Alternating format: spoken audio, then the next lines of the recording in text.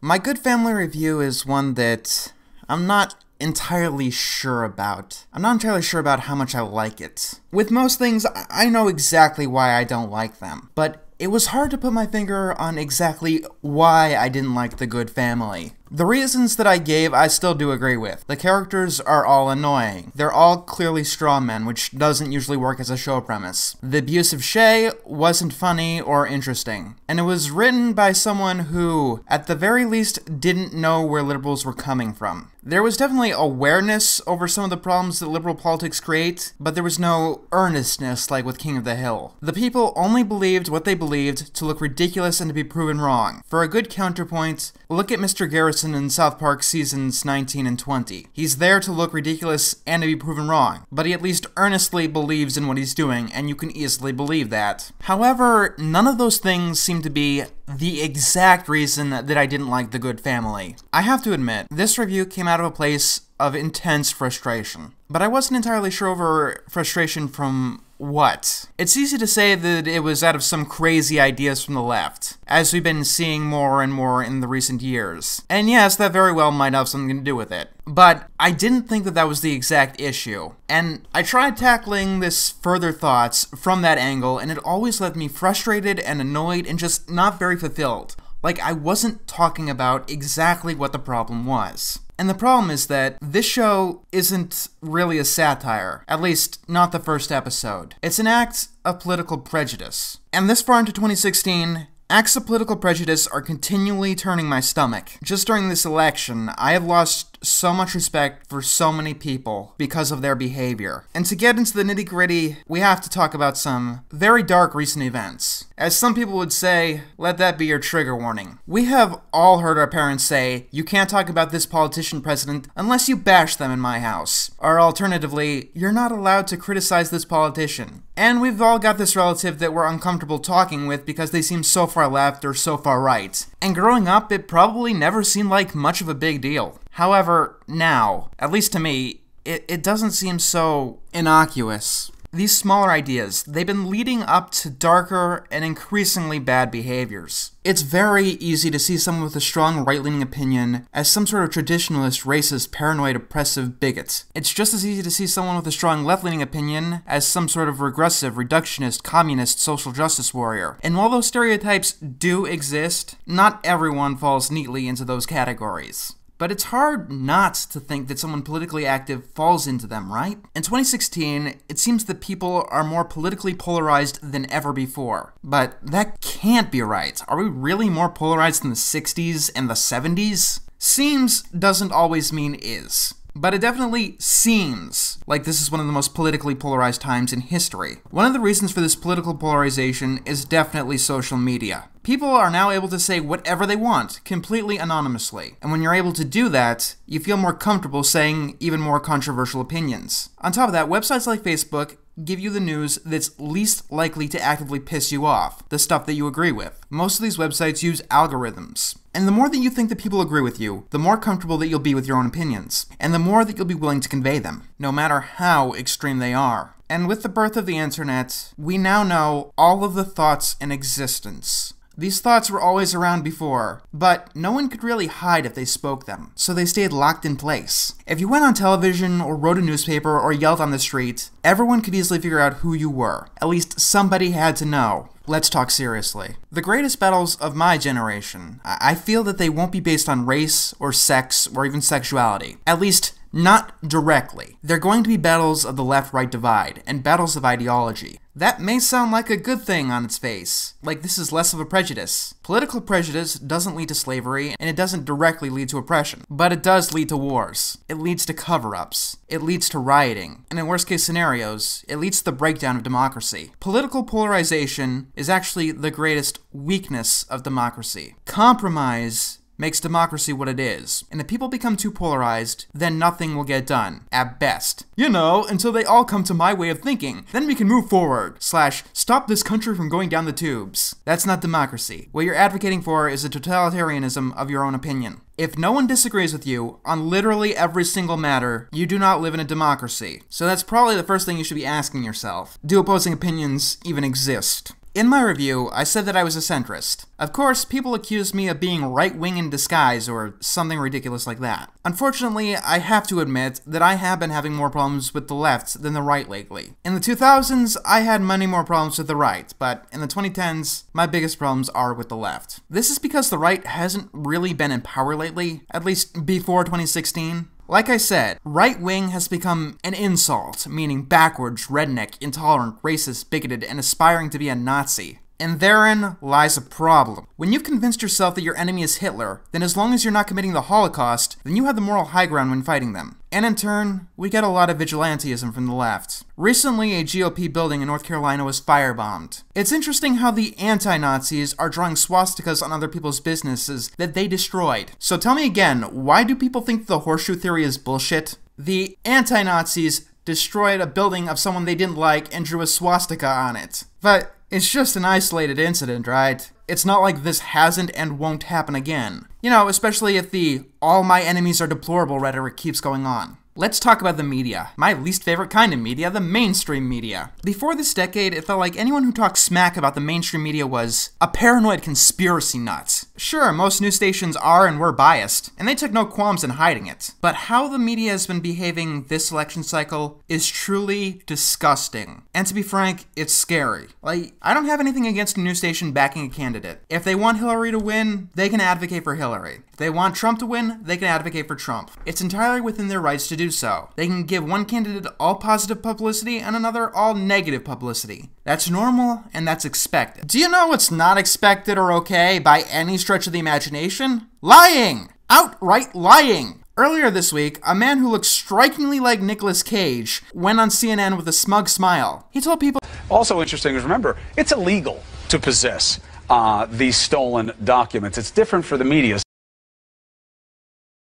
So everything you learn about this, you're learning from us. And in full disclosure, let's take a look at what is in there and what it means. Joining us now, CNN's— Where do I even begin with this? It's not so much that it's a lie, it's how brazen and obvious that it is. It's not illegal to read WikiLeaks. It's illegal to leak government secrets, yes, but as long as you're not the one who leaked them, then you are most likely fine. I actually don't think that CNN really likes WikiLeaks all that much, because they cut off the satellite feed of someone who's about to talk about WikiLeaks. Hillary Clinton are coming out. The fact through WikiLeaks that she says one thing and Oh, no. All right, let's see if we can get Congressman Collins back. Obviously, we just lost his satellite feed.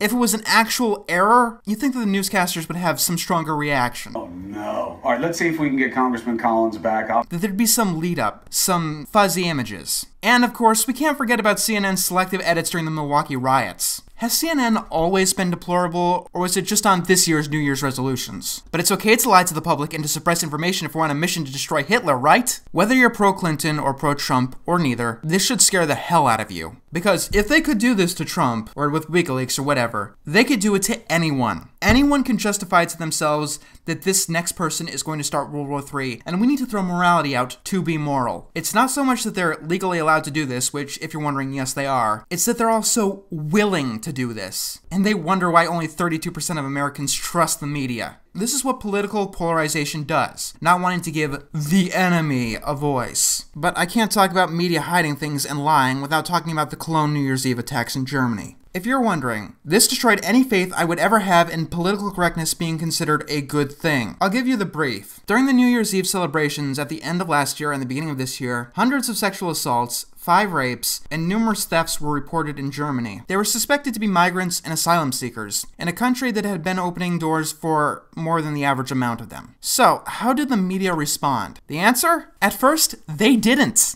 And the mayor had an even better reaction. She called for a code of conduct for women, which included staying an arm's length away from strangers. Because it's great for social harmony to be afraid of people you don't know. She also called it completely improper to link these crimes to migrants. You know, the reason for all of this victim blaming was to stop anti-immigration sentiment. Victim blaming. There's that horseshoe theory again. Did you ever hear the saying that the way to hell is paved with good intentions? Honestly, that might be my entire problem with the left. Everything I don't like usually boils down to that one saying. When people don't feel like they have a voice, they turn to extremism. By saying that anyone who wants to have any immigration reform or doesn't feel safe with open borders is an abject racist, and saying that they're at least as awful as the acts of those assaulting women, you in a way, give them permission to be. Whenever someone calls a politician or somebody a Nazi or Hitler, and they're not those things, the best response is always, so, what are you going to call them when they actually start advocating for genocide? The news media in Europe only started covering the clone attacks when it proved to be inevitable, due to social media outrage. And yes, they scapegoated the concern on racism. Let's actually talk about what prejudice is. Or very least, where it comes from. Prejudice comes more from fear than from anger. Without fear, you cannot have prejudice. Fear is the seeds, and anger is the soil. Even in sentiments like, they're gonna steal our jobs, or they're gonna blow us up, they have more roots in fear than outright anger. It's irrational fear, but it's fear nonetheless. And do you know what really builds up fear? Oh, I don't know, the media hiding the attacks, the government's ignoring it, and people trying to silence their voice, people feeling that they won't get justice if they end up being the victim of a minority. But it's okay, because we're stopping racism, right? This is why I keep advocating against internet censorship. It is something that we absolutely cannot allow. If we censor the internet, it will be one of the biggest stifling of human progress in history. There have been rumors that Facebook has been censoring conservative views. Apparently, Twitter shadow banned Scott Adams, the cartoonist responsible for Dilbert. And you can read the full story here. Twitter has always been known to silence conservative voices. I mean, most of their Trust and Safety Council is liberal. And let's turn to Reddit. Here are two of my favorite subreddits, r_undelete and r_reddit-mods. And then there's the big YouTube demonetization project. There has been speculation that it's more likely to demonetize smack talk against one candidate more than the other.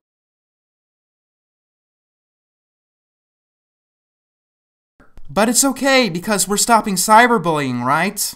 So earlier this year, England voted to leave the European Union, in this event called Brexit. It was so big that we heard about it over here in the United States, where it seems like there's only two countries, United States and not United States. I hear that was a close election too, almost 50-50. And since people couldn't really say that half of their country was racist, even though, once again, most people thought that only racists would vote to leave. Do you see yet why saying Trump is a racist hasn't stopped him? They needed a new scapegoat. Old people! What happened was that older people turned out the most to vote, and some astute young people took notice of that. Some of them who didn't even vote. So Twitter, of course it was Twitter, lit up with people complaining about this. Some even going as far to say is that they should have a maximum age on voting, because those that disagree with you shouldn't have a vote. That's how democracy works, right? The funny part is that as long as older people keep voting more than younger people, as they always have and they always will, you're not going to get that reform. Also, anyone who argues for the disenfranchisement of any demographic is not only a massive fucking moron, but absolutely morally reprehensible. One thing that bothers me the most is that everything has been put on a moral pedestal. If you don't want gun control, you're, quote unquote, letting toddlers kill their families and commit suicide. Hillary, I'd really like some evidence on that one. Can we get PolitiFact on the line? If you talk down this social program, you're a bigot. If you don't think the minimum wage should be raised, you're trotting on the poor. If you talk positively about immigration reform, you're a racist. Ignoring those issues themselves, maybe there'll be a time, but there's none here. This is something that needs to stop, because it is the biggest cause of this divide. As I said in the beginning, if you can convince yourself that your opponent is a terrible person, there's almost nothing that you can't justify doing to them. And when you end up doing those things, they will have that same brand of logic and react accordingly. 2016 has been a tumultuous year, and we have at least one major political event left. I say at least because there's bound to be more. I'm worried about the fallout, in either direction, no matter who gets elected.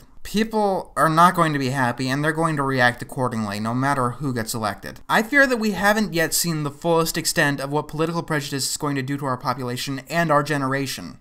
But it's already set its course to be a major player, and it's going to be something that we need to deal with. We need to try and get back to the middle, and that can only happen by listening. While it's easy to believe that everything the other side has to say is regressive or racist, by not having an active conversation, it only dooms these very people we despise to walk further and further down these pathways, and create a cycle that is increasingly difficult to break. So, what's the answer? Maybe Casey Neistat was right about one thing. We need to open up and talk about this, and be open about our political beliefs. We need to start seeing the other side. Remember, prejudice of any kind comes from fear and anger, and fear comes from the unknown. The more that we know and understand the other side, the less afraid we're able to be. Otherwise, the future doesn't look so good. Everything that I mentioned, and much, much more, happened this year alone. And unless we start having open discussions and stop stifling others, these problems will continue and get worse. People will continue to let atrocities slide by as to not give political opponents power. That's a trend that I've noticed a lot. The media will continue to lie. There will be more vandalism, more assault, and more hatred. And yes, there will be more people advocating for the removal of democracy because it allows opposing opinions. Here's to a better 2017.